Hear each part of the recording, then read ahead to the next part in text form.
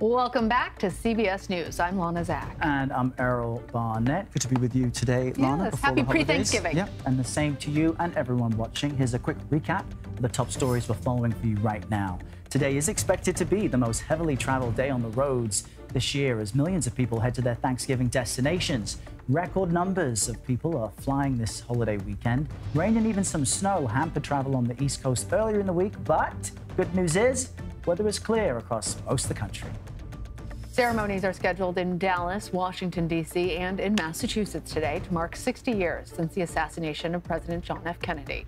President Biden released a statement calling the shooting a defining moment of deep trauma and loss that shocked the soul of our nation.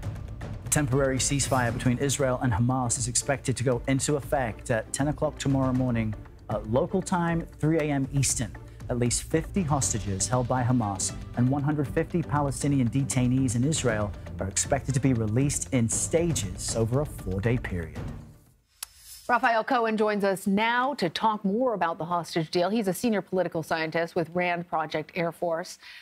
So, Raphael, talk to us about why it's significant that a deal has been reached at this point in the war. Great. Well, first off, thank you for having me on. Let's start